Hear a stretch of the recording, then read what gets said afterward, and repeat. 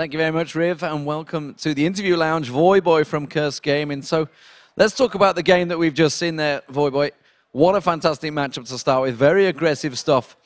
What were you expecting? Obviously, you were coming up to this, knowing that you were going to watch this match. Were you expecting it to be that crazy? I definitely was not expecting it to be like so dramatic. We knew going into this, Royal Club and OMG, two of the top Chinese teams. The LPL just famed for their aggression. I expected the games to be just all-out brawls, and that's really kind of what we saw.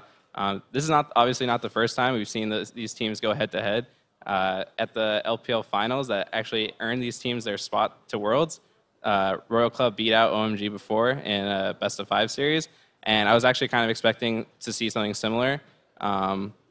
They actually just blew me away. Uzi's plays were phenomenal. I was really impressed.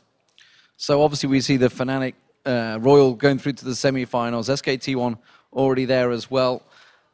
What are you thinking from these guys? They're up against Najin Sword, of course, in the finals.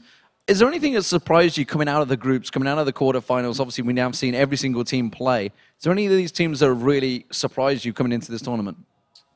I wouldn't say any like really big surprises. Obviously, everyone here is a top contender. Everyone's looking strong. I was actually pretty pleasantly surprised with Fnatic's success. I've always been a fan of their dynamic playstyle. Like you can never really count on what Fnatic's going to play like throughout the series over the course of their history. Like so as an XPK, they have such deep champion pools. They'll just whip out like anything. And here we see like double TP strats. They basically just play whatever they want, just try to build as much synergy as they can. And I think it's going to be really interesting to see like the contrast in playstyles between Royal Club's Chinese aggression and the Fnatic like double TP, go for the mid to late game. I think it's going to be really awesome to see.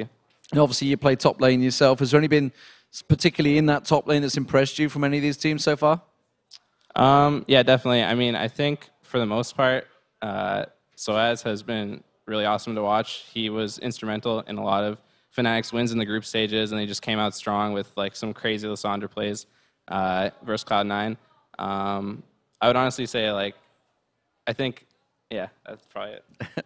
And of course, you're playing for Curse Gaming. You've got a bit of a situation going on in Curse Gaming. What's happening exactly with Curse for Season 4? You guys obviously in the LCS.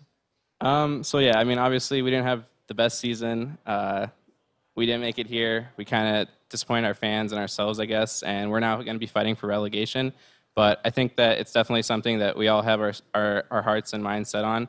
Right now, we're sort of just evaluating our roster and maybe looking to make some changes going into the next season just to be as well prepared for relegation and the upcoming games as possible. So to be determined on that.